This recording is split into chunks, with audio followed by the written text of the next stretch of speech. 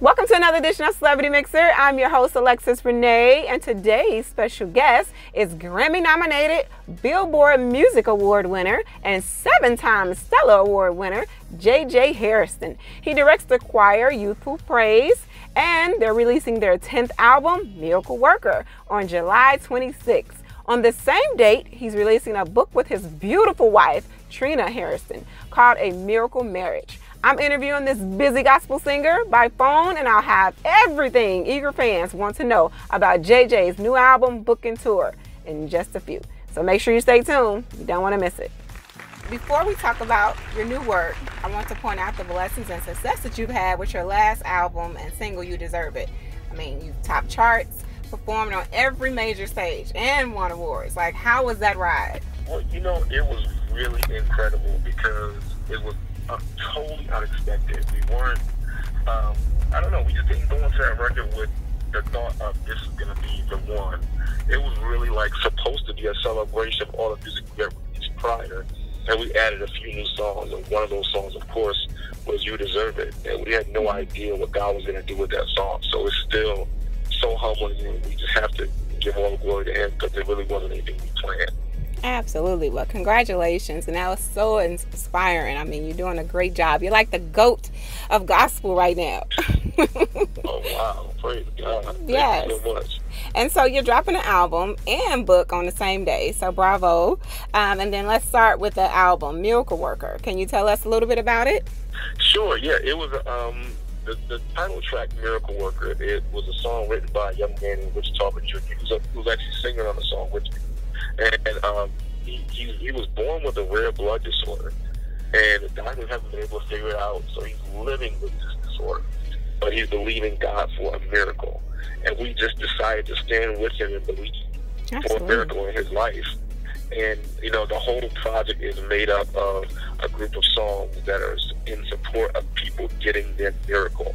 The last project was our praise offering to God. This project is our pull on Him. It is our request from Him to do what He did in the Bible.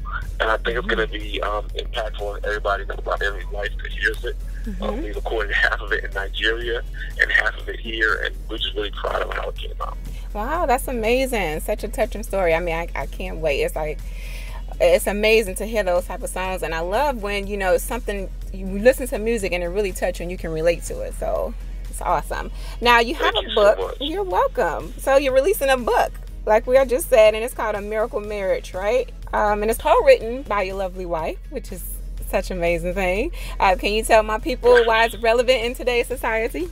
Oh yeah, my wife and I got married 25 years ago this year, and when we first got married, we were kids. Literally, we didn't go to any counseling.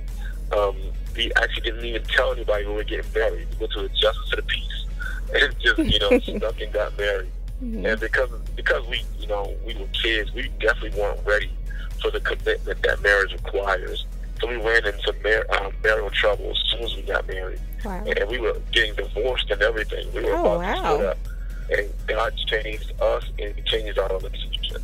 And because of that, we went from being in divorce court to marriage counselors. That's amazing. So that's a miracle in itself. Yeah. And what the book details is are the steps we took to get to that miracle. These things don't happen overnight. There's not some shine of light from heaven and then everything is back where it should be. God used us to get ourselves together. And what we're doing is sharing and being very transparent about what we did to get our life together, and we're hoping that any couple that's going through anything, or people that are even looking to get married, they'll be able to read and see things that are required to have a good relationship. Oh, that's amazing. And sounds like such a great outline to those that, like you say, are looking to get married. And it's not just an easy road. Like, you got to work at it. Yeah, exactly. Yes, absolutely. I love it. So you guys have written other books as well too. So can you touch on that? Give me a brief outline of those books.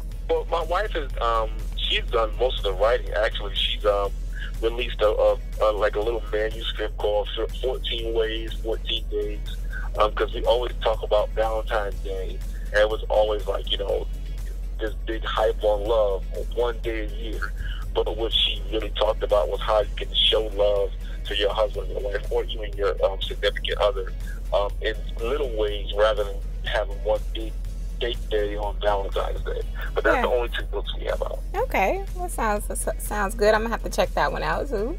Now, okay, so tell me, how do you balance your work, family, rehearsal, touring? I mean, writing, all that stuff. How are you able to balance that?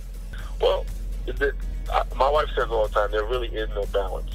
It's really prioritization. Our first priority is our relationship with God. Second is our relationship with our family. After that, we go into the several things we do as far as ministry is concerned. But the great thing is we have an amazing team of people that support us, and we don't look at them as people that work for us or with us, but they're partnering with us to make sure we are able to minister effectively, but still have the home life that we need. So we're really thankful for the people who are in our lives that help support us by making sure everything happens on the business side, so we can focus on our natural and our family, and then still be able to minister at the same time. Absolutely. It always takes a strong team to keep you going and get you where you need to be. Yes. So, okay, you started a record label called Jamestown Music. What other artists are on your label? Right now, we started with just YP, of course, and then we signed and released one song from a guy named Bill Thompson, who had a song called My Worship, which really took off. So we're proud of that. There's also a young guy named Tim Reddick. He's the worship leader, who also, he has a song on our new record as well. And then what we've done is everyone who's in Youthful Praise, there are a lot of different soloists that have amazing voices, amazing careers, amazing writers. So we've allowed them this platform to say, hey, if you want to release music, let this be your base. So the first one has done that as a guy named Greg Kirkland, who's actually our vocal director, but he's been in Tyler Perry plays. Awesome. He was just in Tyler Perry's recent movie. He was the guy who sung at the funeral. That's Greg Kirkland. Oh. So we're proud of him. Yeah. We love to support the people who are within the ministry instead of going out to look for people that are outside the ministry. Yes, I love that thinking. And so on your tour, besides your lead single, of course, Miracle Worker, are you going to be performing any other of your songs off of the new album? Absolutely. I mean, we have quite a few songs that we can do. We have a song called Onaga, which is an African song written by a good friend of mine named Tim Godfrey. We recorded it together in Nigeria. And it's so crazy. I mean, we won't do it everywhere, but everywhere we sing that song, it gets so hype. So there are several songs we're going to do. But for the most part, what we want to do every time we travel is take people through a journey of where we went from the beginning to now. We don't want to just do new music because then it becomes a concert. But this is more like a worship experience. Yes. I love those. I love attending concerts that's like they give you that feel.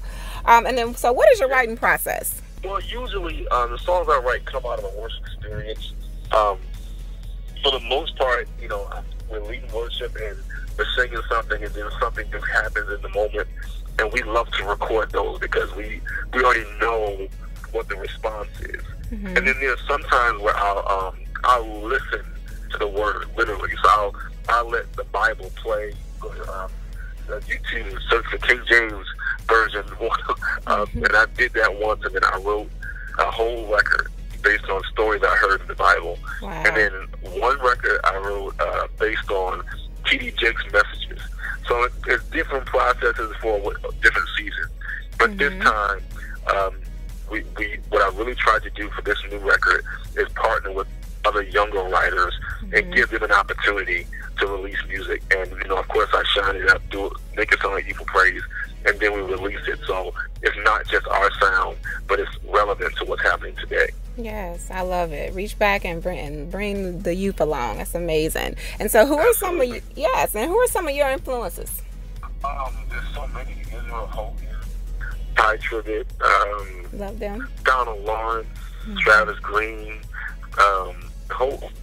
Just a culmination of so many great artists. Fred Hammond, Hezekiah Walker.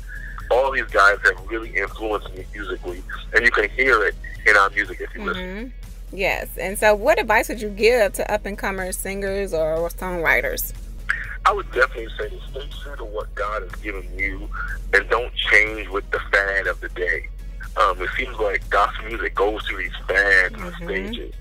Like at one point it was all traditional, then it went to jazz, gospel, and then it went to praise and worship.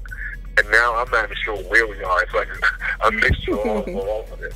And if you change every time the fad changes, you'll lose your identity. Exactly. So that's why we respect people like Richard Smallwood, who's had a consistent sound for many years, and his sound is significant to him. Find your sound and stick with it. Yes, I love it. I love it. And so how can people keep up with you or follow you? I'm all over social media. My Instagram is at JJ Hairston. Twitter is JJ_Hairston. Facebook is Youthful Praise. If you want to reach me, it's really me. I'd love to hear from you. So hit us up on social media. And we have a website, of course, which is jjhairston.com. Awesome. And then what I like to do after every interview is ask my people if you can please leave a word of inspiration for my people. Wow. The Bible says in Romans 8:28, for we know all things work together for those who love the Lord and are called according to his purpose. Stop worrying about what's happening now. Just be focused, stay true to what God has called you to do, and don't worry about what's not looking right, because you know, whatever it is, whether it's good or bad, it's going to work out for your good. Absolutely. Amen. I love that. And then, so my last thing is, I want to just thank you for taking the time to interview with me on my show today. Hopefully one day when you come back, we can sit down and do a one-on-one interview in person. I would love it. I know you're going to be here August 1st, so I'm putting that little bug in your ear. Yeah. Okay, we'll see what we can do. Okay, awesome. Thank you so very much. I hope you have a blessed rest of the day, and thank you for blessing me. You too. Thanks so much. Thank you. All right, guys, I hope you enjoyed my interview with JJ Hairston. Now, don't forget to pick up his album on July 26th, as well as his book. But to stay up to date with more interviews like this one, you can always go to CelebrityMyxer.com. That's Myxer with the Y. I'm your girl, Alexus Renee. I would like if you would like, comment, and subscribe to this video. You've been watching Celebrity Myxer, but remember, stay right here, stay mixed in.